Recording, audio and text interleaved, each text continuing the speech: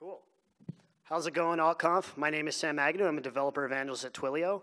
How many of you have heard of Twilio before? Cool, decent number of you. For the few of you who haven't, with Twilio, you, the developer, can build apps that communicate with everyone in the world. But that can mean literally anything. That could be anything from adding chat or video conferencing to your iOS app, to implementing two-factor auth, and much more. But right now, I'm going to show you how to write some code to send and receive text messages and make and receive phone calls using server-side Swift. So I'm going to start by buying a Twilio phone number that I can programmatically control. I'm going to try to get one in the San Jose area. Palo Alto looks close enough, so I'm going to grab that one. And now once I have this phone number, I can configure it so that whenever someone sends a text message or a phone call to my number, Twilio will send an HTTP request to a URL that I give it, and that'll be a web app that will respond with some TWIML, which is Twilio's set of XML tags that tells us what to do with the call or text. So down here in this messaging section, I am going to link it to a Swift Vapor app running on my local machine, so sagnew.ngrok.io/SMS. So whenever you send a text message to this, Twilio will send a post request to that URL. There's only one issue, though. Right now, that app is kind of incomplete. I have some code here, just a really bare bones app. It doesn't have any routes on it, though. So I'm going to create a route, and it's going to take post requests, and it's going to be the SMS route, as you saw me just write in my Twilio console. This is going to take a request, and it's going to return an HTTP response object. So the first thing on this route is I'm going to create some TWIML. It's just going to be a string of XML. And that TWIML will have a response object. And in that response, there will be a message. So what I'm doing here is I'm telling Twilio to respond with a text message from the number that is receiving a text message. That message is going to say, happy hacking. If you have any questions, I'm going to give you my Twitter handle @sagnewshreds or my email address, sagnew@twilio.com. Sagnew meaning Sam Agnew, shreds as in shredding on a guitar. So next I'm going to create my HTTP response object, and it's going to have a status of OK, because I want to return an HTTP 200. And the body of that response is going to be the TWIML that I just wrote. I'm also going to make sure that the content type is XML, and then I'm just going to return that response. So that's cool. That's how you respond to a text message. But you can also do phone calls, and I'm going to do what every good developer does. I'm going to copy and paste my code. So this new route, I'm not going to change much, just the name, which will be call, because this will be the route that receives a phone call. And instead of sending you a message, I am going to play you a song, because this play tag takes a link to an MP3 on the internet and plays it over a phone call. So I'm going to link to something we use in our documentation pretty frequently for examples. You might recognize it, but I won't spoil anything. With that said, I'm going to run this, and in 10 seconds or so, when it's done building, I'm going to have everyone here. I'm going to need you to take your phones out, because you're about to send a text message to my Twilio number. Cool, and it looks like it's running. So everyone pull out your phones and send a text message, any message you want, to 650-460-2884. So that's, I'm going to send one too, 650-460-2884. And if you get a response, I want you to wave your phone in the air and say, server-side Swift rules. Cool. That guy, yeah.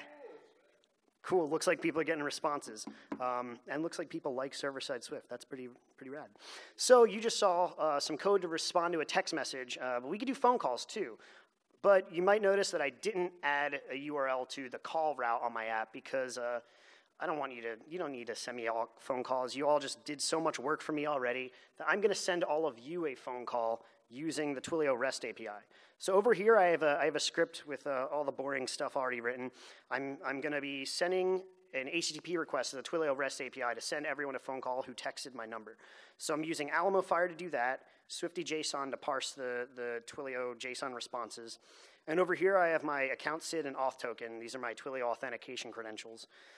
And these are the two URLs for the API endpoints I'm going to be hitting. This list URL variable, you can see at the end I have a query parameter that just contains my Twilio number. So that's going to grab all the messages sent to my Twilio number. Speaking of which, I should copy and paste that and put it in this variable so that it works. Cool, so now what I'm going to do is I'm going to create an Alamo Fire request, and that's going to go to this list URL. And I'm going to need to authenticate. This is just basic web auth, so I'm going to make the user is going to be my account SID, and the password is going to be my auth token. And I'm going to receive a JSON response. And in this response, what I'm going to do is I'm going to iterate through all the messages. But first, I'm going to need to parse that JSON. So I'm going to grab the value of the result in that response, parse it into JSON, and then I'm going to go through all the messages sent to my Twilio phone number. So this will be in the messages array in that JSON object. And for each of those messages, I'm going to send a phone call for each of them. And right now, what I'm going to do is I'm going to create a set of numbers so that I don't send any duplicate phone calls, because I don't want to spam you if you sent me a bunch of messages, if you spammed me, basically. So what I'm going to do is I'm going to create a variable for the number that this message was sent from, and that is a JSON object, so I'm just going to convert it to a string real quick. I'm going to force unwrap that. You all have my Twitter handle, so if you want to yell at me on Twitter later for force unwrapping something on a live demo, you can do that. So now that I have the number that this was sent from, I'm going to check to see if my numbers set contains that number, and if it doesn't, then I'm going to create a phone call, and I'm going to add that to my set. So that way, if it comes up again, I don't send you 2 calls. Next, I'm going to do another Alamo Fire request. This time, it's going to be a post request, so I'm going to have to create a dictionary of parameters for what's going to be in the post body. So the number that this phone call is going to be sent from is my Twilio number. The number that it's sent to is your number, the number from the text. And the URL telling it what to do with the call will be the call route on my Vapor app that you saw me write a minute ago. Next, I'm going to copy and paste some code again because I'm doing an Alamo Fire request. And this time, I'm not really going to do that much with the response. So it's going to be the call URL instead. It's going to be a post request, and it is going to have these parameters. So next, I'm just going to print the response when I get it, just so I'm doing something here. And that's all the code I should need to write. If line 16. Oh, suit, not set. Thank you so much. So now I'm going to run this, and you should all turn your ringtones on because you should be about to receive some tunes, and it's probably going to be a song that you recognize. Perhaps someone's getting a phone call. You want to put that on speakerphone real quick? Does anyone recognize it? Yeah, so that's how you see how to write some code to send and receive text messages and make and receive phone calls. That's all the code you need to write to rickroll the audience at AltConf. My name is Sam Agnew. I'm a developer evangelist at Twilio. I will be at the Twilio booth if you have any questions later. And I'm also, when I get off stage here, going to send a text message to everyone with some tutorials on the code that I just wrote. So come find me if you have any questions. Thanks.